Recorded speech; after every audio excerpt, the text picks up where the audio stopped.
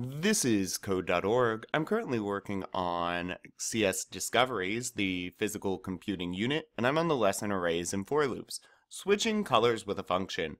We could write a for loop for each different color that we want to set LEDs to, but that would take a lot of duplicate code that's almost the same. This is a perfect place to use a function with a parameter. We've seen and used functions with parameters before, yes we have, but now we're going to make one from scratch. Do this. Create a function called set LEDs color that takes a parameter color and uses it to change the color of the LEDs. Alright, so we're going to grab this. At the bottom of your program, drag the function with parameter block. Here's the function, and here's with parameter. If you grab the other one, you can just hit the arrow though. So function with parameter, boom. Well, you don't need to do this. I'm just creating a bunch of space down here so it's easier to see. Alright. So now I have that. Change the name of my function to set LEDs color. Okay, set LEDs color.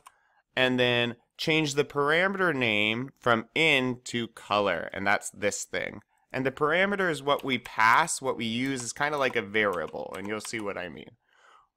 Inside your function, add a for loop that repeats until it reaches the end of color LEDs. So that's just like what we have been doing. Instead of saying, though, oh no, we want it to go through all the color LEDs. So, just like we've been doing, I starts at 0. I is going to be less, not than 4, but less than the color LEDs dot length. Because that way, if that ever changes, it will automatically change here, and it's not something we will have to worry about. So I will always be less than color LEDs dot length, right? And that's the length of the array. That's our color LEDs. So less than 10.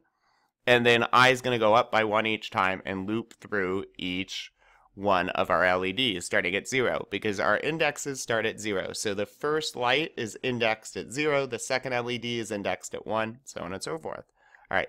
Inside your for loop, set the color of the current LED parameter, right? So that's this, to the current LED parameter. All right, so we're going to set the color to the current LED parameter. So let's look for LED set color, and that is going to be where, oh, I'm scrolling right by it here. Color LEDs, and then we want this to be I though, because we're going to loop through each of them. So instead of it being 0, we want it to be I, which is 0 at first, but then 1, then 2, so it will loop through and be all of them. Now what color? Well, we're not sure. We want to use a variable. So I even got rid of the quotes, and I'm going to type in the word color, because that's the parameter up here. So when the person calls the function, when we ask it to run, we'll give it a color. And you'll see what I mean. Are we not gonna, we'll add event handlers that use this function the next level. Test your function by your program and typing this into, oh, okay. So right now we're just gonna test it by using the debug console. All right, so let's go ahead and hit run. And then in the debug window, so I'm way down at the bottom here, I'm gonna type what they have set LEDs color blue, and this should hopefully run our function. Blue is the parameter we're passing. I'm gonna hit enter. That looks promising. Awesome. I can't wait to see how we use it in the next part of this lesson. Let's keep going.